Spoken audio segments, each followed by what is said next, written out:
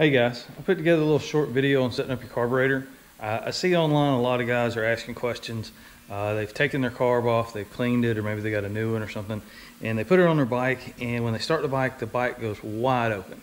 They panic, they start adjusting screws, turning knobs, and don't do that. That's not the problem. More than likely what you've done is when you put the slide in, you put the slide in 180 degrees out. And the next little clip that you're about to see is kind of explaining why that did what it did, how to avoid it, and how to check your carb that it's not going to get you're not going to get a runaway when you fire it up. I always try to remember, it doesn't always happen, but I do try. Turning one off is just as important as getting one to start up. So keep that in mind next time you have your carb off. Thank you for watching. I do appreciate it. I know a lot of this stuff is basic beginner stuff, but we all have to start somewhere. If somebody didn't show me, or if I didn't take the time to go figure it out, I wouldn't know it. So hopefully these videos, put together on these three-wheelers to help new guys out, and girls too, that, just get out and learn. Get your hands dirty, you'll figure it out. You really can't mess them up too much. And if you do, they can just about always be fixed. So keep that in mind. Watch the videos, hit the subscribe button. I appreciate it. Y'all take care. All right, guys, I see a lot of posts online, people asking questions about, I took my carburetor off or put a carburetor on and I turned my bike on, I fired it up and it went wide open throttle. And they don't know what's wrong with it. They start turning screws and they start making adjustments. No, don't do that. So you just put your carb on, means you took your carb off, means you pulled your needle assembly out. And when you put it back in, you put it in 180 out. So I'm gonna go real slow here and explain this. On one side of your needle here, you have where you put your steel cable, okay, for your throttle cable. On the other side, you've got this ramp, and that's exactly what it is. It sits on the right hand, it faces the right hand side of the carburetor, and your fast idle adjustment screw screws into that opening. And as it screws into that opening, it actually raises the slide upward. You see with the ramp, as the screw goes in, the further the screw goes in, the faster the idle is going to go, because it starts raising this needle up in the carburetor. Well, that's more fuel and air, and the carburetor just thinks you're giving it gas with the throttle, the thumb throttle. But so what you've done is this will go in 180 out. You can put it in incorrectly, and this is what incorrectly looks like. And it sits completely flush, which is what's confusing about it. You go, well, that looks right. The slide is completely flush with the top of the carburetor. You can force the spring down in there, and it will look like it goes in correctly, but it's 180 out. As you pull it out, if you look real close, the ramp is on the wrong side.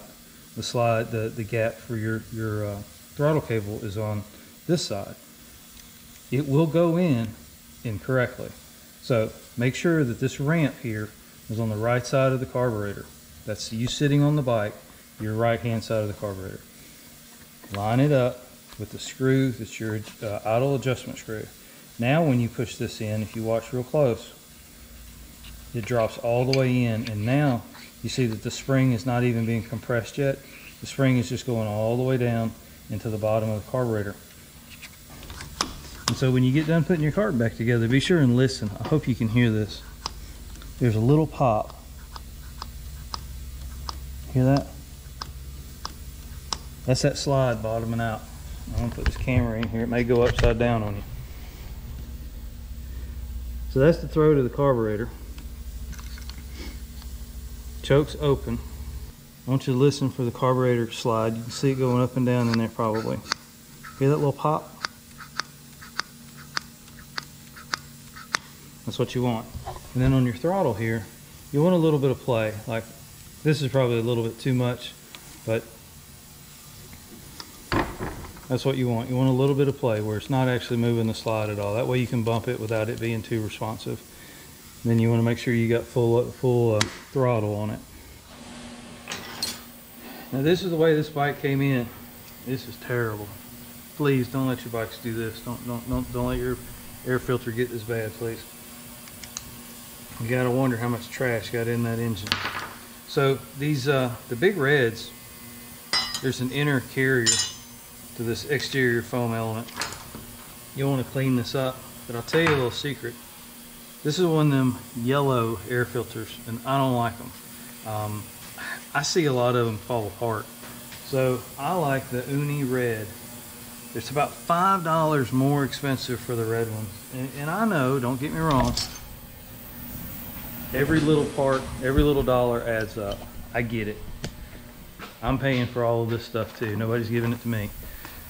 But for $5, it's twice as good an air filter. You're gonna get twice the service out of it. You can clean it up. It's just worth it. Just trust me, it's worth it. Plus it comes with stickers. And you know stickers makes things go faster. So this is your new element. Now I'm gonna clean this up, but I'm gonna tell you something why I got you here. A lot of these bikes, you buy them used and this element's not here, and this element's like 40 bucks on used online. You can go get one, that's great. Comes with this little bracket here on the back, okay? That's fine if that's what you wanna do. But the Uni filter comes with this internal baffle. It keeps the filter from compressing under heavy acceleration.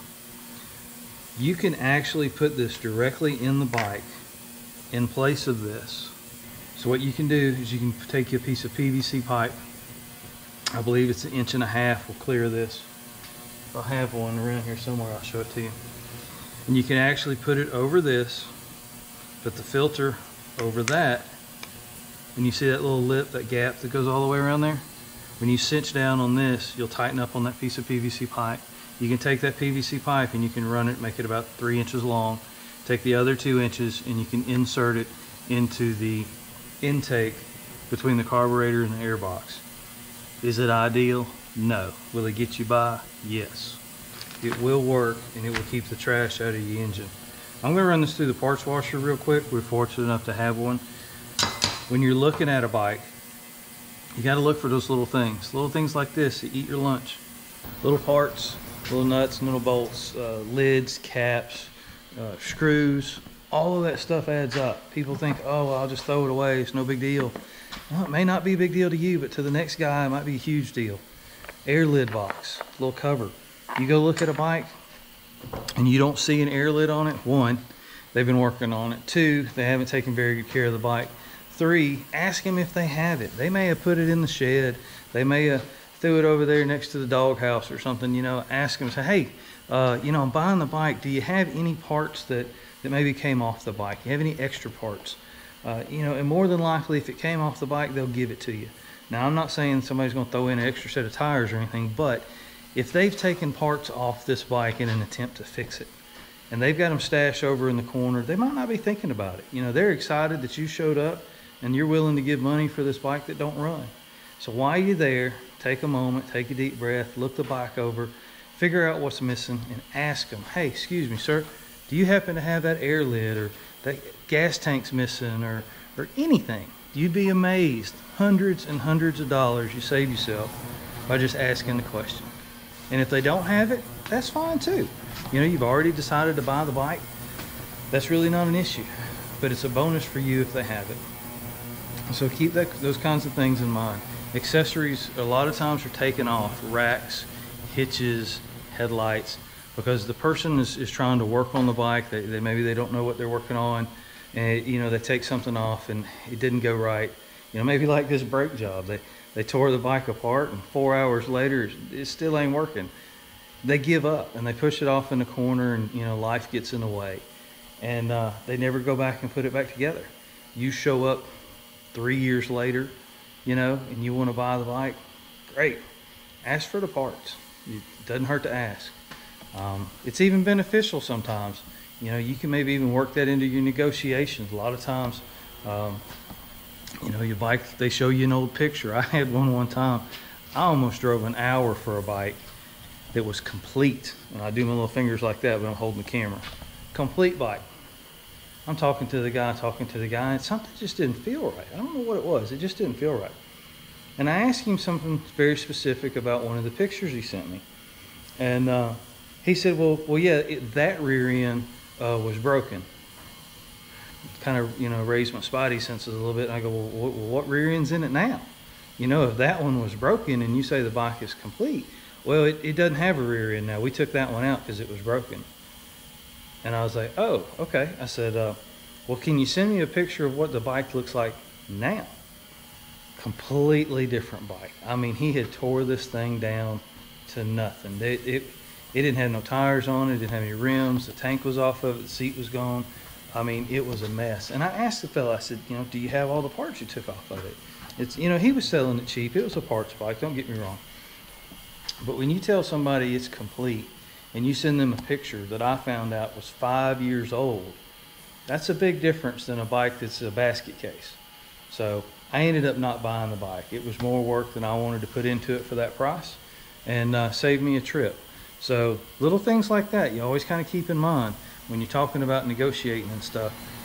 Little extra parts go a long way to making your purchase price a little bit more reasonable. So I'm going to pause the camera now. That filter element should be cleaned up, and we'll put it in the bike. Hold on. Just as pleased as I can be with this little cleaner.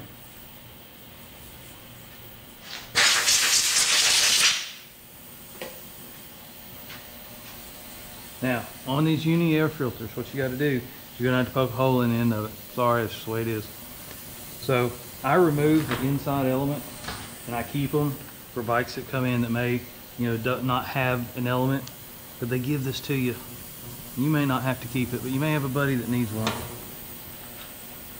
So you take your element, put your big clamp back on there, put your original element back in there, and what I do is I pull it down with my fingers, and you can feel right here where that little stud is, where that little nut is on the inside. And you get your trusty pocket knife out. Don't leave home without a pocket knife. Check your state laws, but anyways, if you're less than 6 inches, I think you're good anywhere.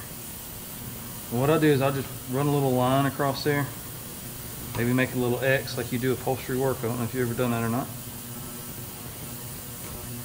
You just want to make it just big enough that that other part of the element.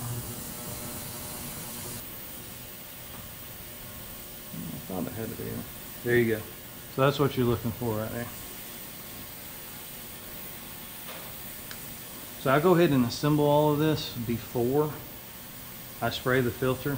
I don't know if that's the right way or not, but if you've ever had to put one of these together with a drippy, wet, dirty, or, you know, oil, freshly oiled filter, you can wear gloves, or you can put it in a bag, or I've tried all that too. There you go, just taut. It doesn't have to be super tight. Now I do like to make it look good. I'll spin the filter around so you can see the name, and I'll do the same for the clip too. Now I like these to actually face up when they're on the bike, so it looks just like that. You get the 2 bolts for the lid that goes on here, and I like to be able to get to this. You can go ahead and tighten it up.